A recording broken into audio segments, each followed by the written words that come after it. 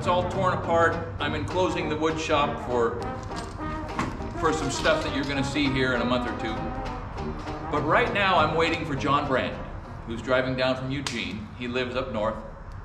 He's one of the 6 guys that I played with as a kid in the Jazz Minors. We played traditional Dixieland jazz, Dixieland more than traditional. And he's local, and we're great friends, and we've known each other for, you know, almost 50 years. And I'm buying his old tuba because I've been learning to play the upright bass, and I play the trombone, and I thought, you know, I've got grandkids, and they're musicians, and maybe they would like to play the tuba because I've always wanted to, and maybe we can spread that around. And then my next thought was, John just got a brand new, beautiful tuba, and I'm gonna see if I can buy his old one. And so I called him yesterday, and he's bringing it down today. And I've wanted one for a long time, and today's the day, and I get to see John. And so, once again, I'm pausing for just a second to count my blessings. Good to see you, my friend. All right, so explain to me. So John has never had a lesson on the tuba. The Jazz Minors, we were teenagers, we formed, and Rusty Stiers heard he played string bass. Boy, did he play string bass. And he brought it over, and after a while, Rusty said, "We need a tuba player. Here's a sousaphone." That's about how it went, right? Pretty close. I might have gotten one time when a tuba player maybe showed me some stuff. Right. I sat down and, okay, do this, and I bought a beginning book, Sure, okay. And then we told the story on the podcast about the ski mask jammed up inside the sousaphone, preventing it from playing. He couldn't really make it go, and he attributed it just being a beginner. Oh yeah, until he fished out. That a repairman pulled it out, and it was that thing just, it was wonderful. Boom, yeah. All that matters is what's coming out of the horn. Yeah, however you get there, whatever it is, what's coming out of the horn.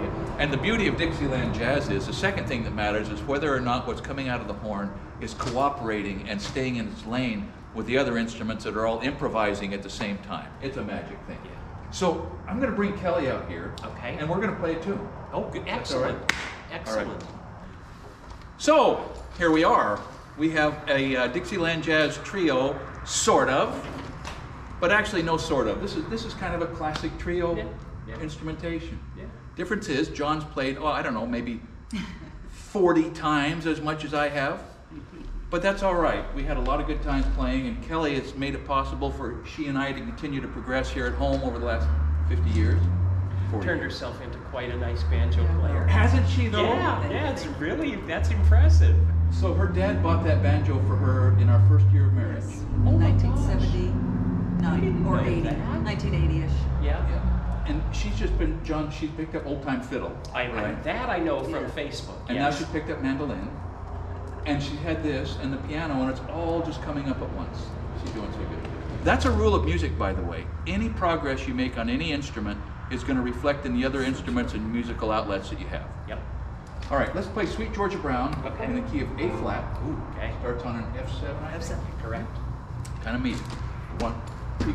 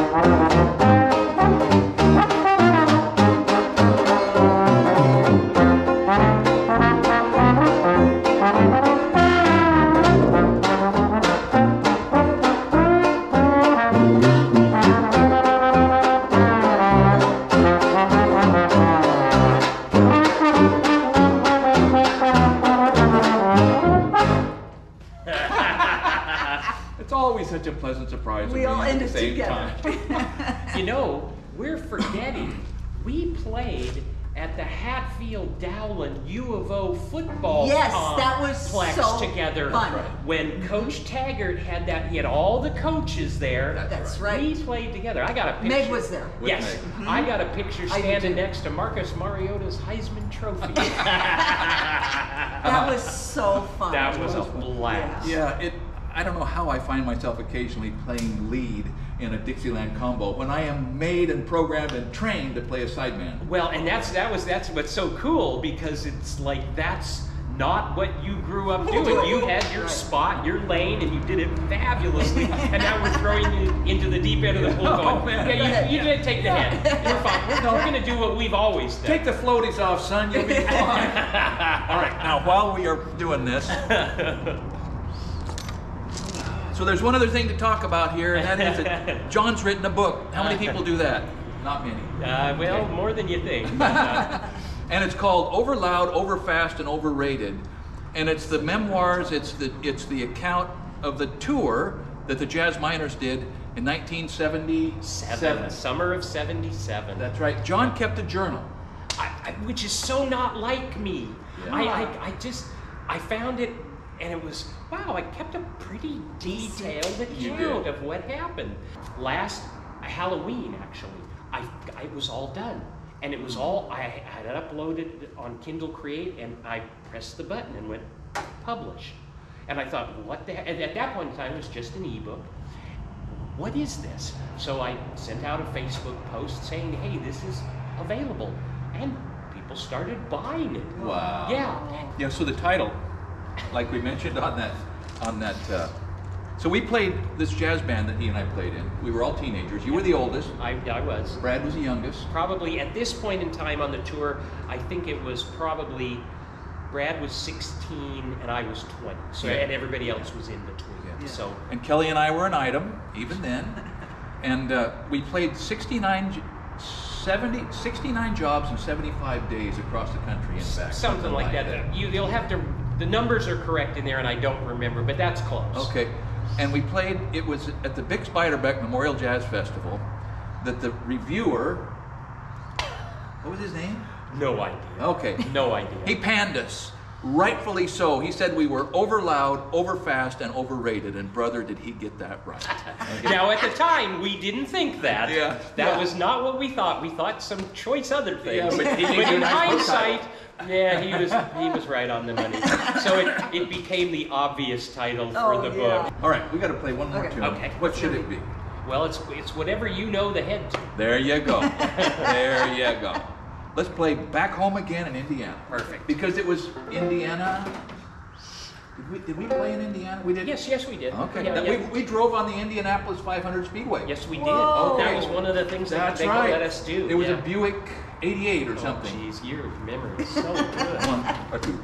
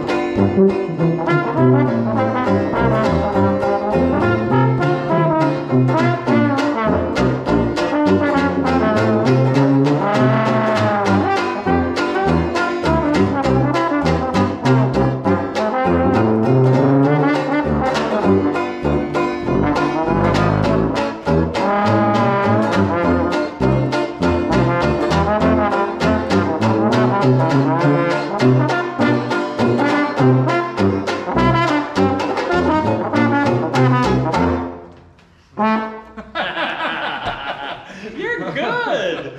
You're good playing the hand. John, man, I love you. It's so much fun to reconnect. It is fun. Anyway, this is way outside of the normal lane on the channel, but not quite. Because I guess if there is a message that's associated with this channel besides work hard and do good work, It's value the people that are in your circle, that God brings into contact with you in your life, Every and day. don't throw those relationships away under any circumstance. Yep. Thank you for watching Essential Craftsman. And keep up the good work. Amen.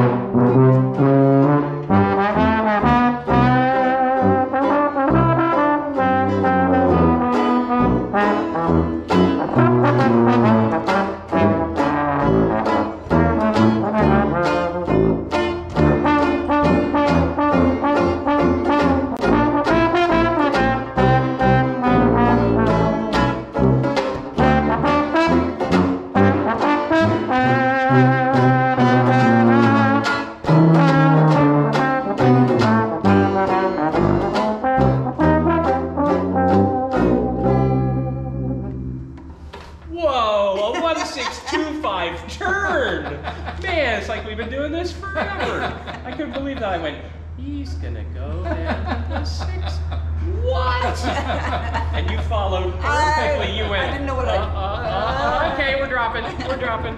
Classic Dixieland turnaround ending. Oh,